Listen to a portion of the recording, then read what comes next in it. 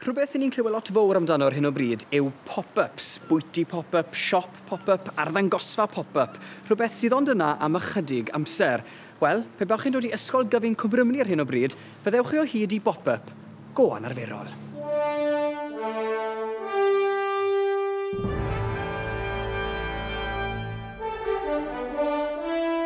Mae'r ysgol wedi bod yn gweithio ar y prosiect Creadigol yma gyda grŵp o ddisgyblion mwyn hybu dealltwriaeth pynciol i dealltwriaeth nhw o'r system dreulio yn ei gwyddoniaeth.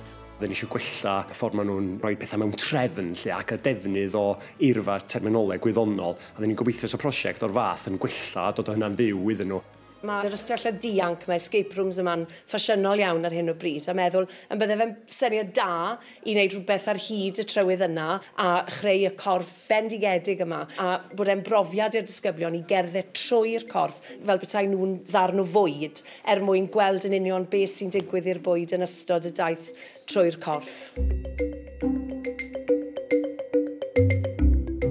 10 disgybl o flwyddyn 9 oedd ynghlwm â chreu'r corff yma, a hynny gyda help y cynllunydd setiau rhaglenni teledu fel Doctor Who a Sherlock, Arweiniol Jones. Oedden nhw wedi dod fyny efo'r syniad, wedyn ni'n dod mewn bob wythnos efo enghreifftiau neu ryw dameidio bethau iddyn nhw weld os hwnna'n gweithio. Wedyn ni'n trio beth allan i weld os hwnna'n gweithio. Wedyn dechrau wythnos dwytha, ydyn ni ddechrau adeiladu'r holl beth. Roedd Arwel yn dod â fel pethau mewn i ni, ac wedyn ni'n dweud ydyn neu'n acto os ni eisiau fe. Rhywun fel fe, i gweithio gyda ni, mae fe'n gwych.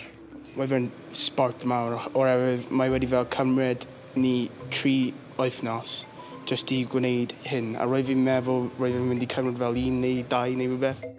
Ond mae yna reswm dros y newid o'r dulliau traddodiadol hyn o ddysgu. Mae yna newidiadau yn y cwricwlwm tuag at weithio mewn ffordd creadigol. A mae hynny'n mynd i fod yn eithriadol bwysig i'r genhedlaeth newydd, felly bydd hyblygrwydd a chreadigrwydd yn holl bwysig at eu dyfodol nhw. Croeso i'r stomog, a fan hyn, yr arbrawf mae 2 fath o acid fan'na, a mae'n rhaid neutral i'r un, a ffeindio mas pa'r un yw'r un cryfa i lladd y bacteria.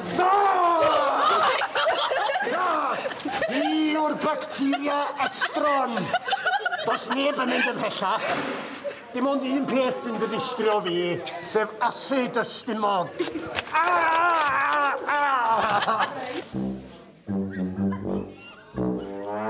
Dyma ni yn y duodenum. Mae'r duodenum yn chwistrellu ensymau o'r pancreas. Mae ensymau yn treulio'r bwyd lawr i glwcos, a hefyd mae'r glwcos wedyn storio mewn y system ti mwyn cael egni.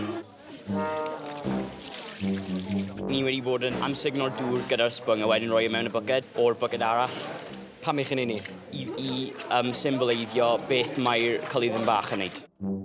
Roedd yn hoffi y dan pram efo'r ysbwngiau ar y dŵr oherwydd fi'n dangos sut mae'r corff yn gwahanu'r bwydydd a'r hylifau. Daliwch eich trwyn, achos i ni wedi cyrraedd pen ôl y daith. Ti'n rhoi y baw yn y piben. Mae'n simuleiddio sut bod y ffiber yn gwneud mwy iachus, achos os ti'n rhoi o wrth y troi, mae'n cael baw, a mae'n gweud y proses yn lot hawliach. Dwi'n meddwl mae'n ffordd wych o dysgu. Dwi'n meddwl mae'n helpu pobl sydd ddim yn hoffi gwaith ysgrifenedig, shwt gymaint sy'n hoffi gwneud pethau mwy ymarferol. Roedd ni'n meddwl bod yn profiad arbennig, gallu gwneud rhywbeth ni wedi bod yn dysgu yn y gwersi a cael ei mewn i bywyd fel ni wedi gwneud nawr. Dwi'n methu rhoi mewn i geiriau faint mor hapus yw i a faint mor lwcus rwy'n teimlo. Mae di ysbrydoli nhw, mae di ysgogi diddordeb yn y pwnc, a maen nhw wir dim yn hau, maen nhw'n rili taflu hyn mewn i'r prosiect gyfan.